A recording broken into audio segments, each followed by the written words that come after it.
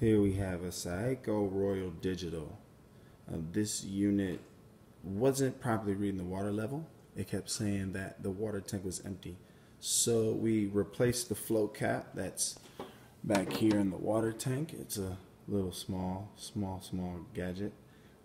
We gave it a tune-up as well, so we cleaned the group head, changed the gaskets, we soaked the steam valve and changed the gaskets on that, and then we cleaned her up.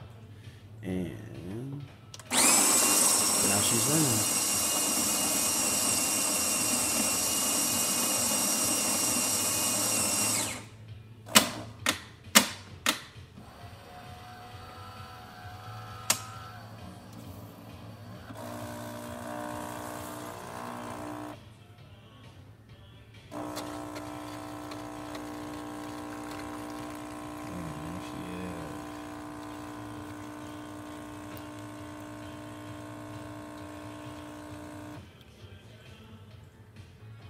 Really good crema, nice shot. And there you have it.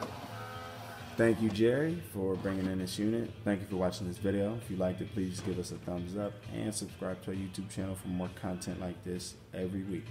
See you next time.